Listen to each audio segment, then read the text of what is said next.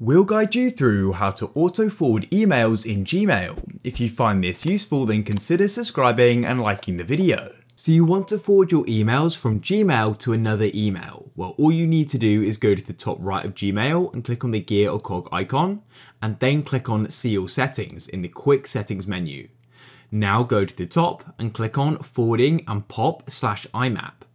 And in here, you'll see a section called Forwarding, and you can click on Add a Forwarding Address. Click there, and now all you need to do is type in the email address you want the emails to be forwarded to. After you typed it in, click on Next in the bottom right, and you'll go and get this pop-up here, and you may need to go and verify that it's you. After you've done that, you just need to confirm your decision by clicking on Proceed, like this.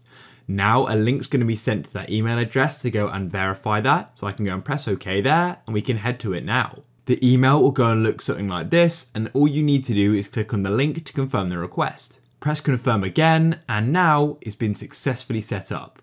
So we come back to Gmail here and we can go and refresh the page. Come back to forwarding and pop/IMAP in your Gmail settings, and you want to select forward a copy of incoming mail to the email address you just selected, and what you can then do is decide what happens to the Gmail in this inbox.